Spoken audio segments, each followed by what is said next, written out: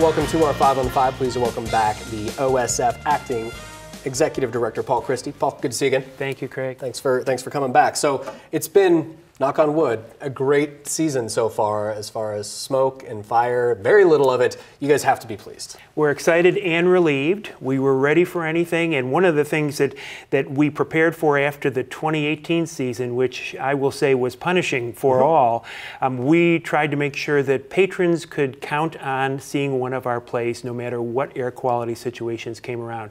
So last year that meant, and this year, moving to the Mountain Avenue Theater just down the street. We had a great arrangement there, great indoor space.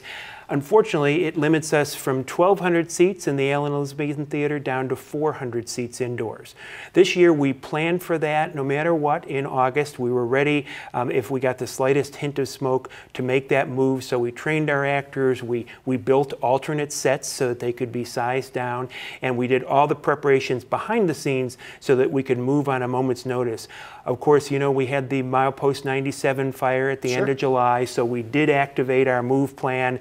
That lasted a few days, and then we saw clear skies. We had sold the seats. We had sold matinees for the first time, which were very popular this year. So we made this somewhat wrenching decision to stay through most of the month of August. And by August 27th, we returned to the Elizabethan Theater, and we've had clear skies ever since. Yeah, it's been wonderful, but you guys do have to plan for those eventualities. Already looking ahead to next year, you're committing to the Elizabethan, is that right? We've made the decision, and we will be next year for all of our outdoor plays in the Elizabethan Theater outdoors for the entire season. So our plays Black Odyssey, The Tempest, and Bernhard Hamlin, we expect them to be very popular. We expect folks to really enjoy the outdoors.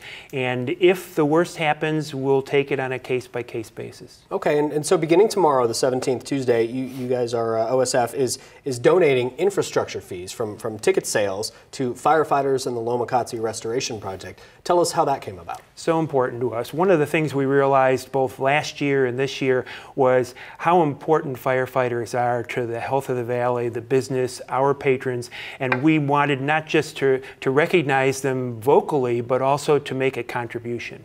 So we're doing two things really this year, starting tomorrow.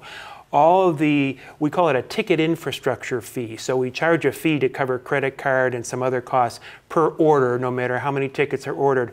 We're taking that fee for all the orders that are placed this week, anytime for the rest of the season, and we're donating that to the Lomacazzi Restoration Project. We had a lot of choices. We wanted to support the firefighters directly, and we knew there were a lot of ways to do that, but we were attracted to the Lomacazzi project because not only does it hire local workers to clear forest debris, but also is making an investment in the future of the forests above Ashland and in the southern part of the valley. Okay, we're going to take a quick commercial break. Much more in just a moment. Stay with us.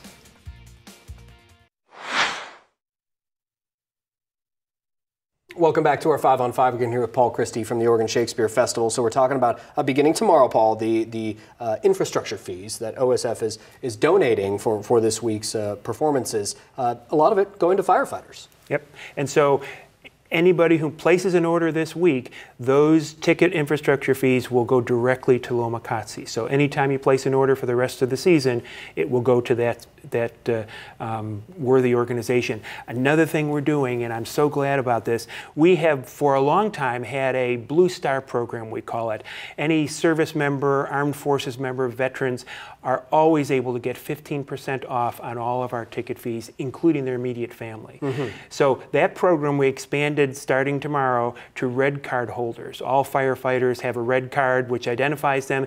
If they identify themselves with a red card, either on the phone or at the box office, we will extend that 15% to them as well, and that will go on forever. Okay, wow, very, very impressive. Well done. Also, I want to talk about some pretty big picture stuff. You mentioned during the break that OSF is currently searching for the, I guess, long-term, or you're the, as we're talking about, you're the acting executive director for the organization, looking for the next executive director. That process has begun? Yep. I'm so delighted to have been the acting executive director for an acting company. What a thrill. Yeah. We knew that long-term we needed someone who would be around years, and so the board of directors has launched that search. They'll be announcing it shortly, and we hope that we'll get some good qualified candidates. We'll be interviewing them throughout the course of the fall and probably make a selection in the spring. spring. So I'm looking forward to that for a lot of reasons, but one, because it will solidify some good talent for the organization. Excellent. Well, we appreciate you taking the time. Good to see you as always. Thank you, Craig. All right. Stay with us. We'll be right back.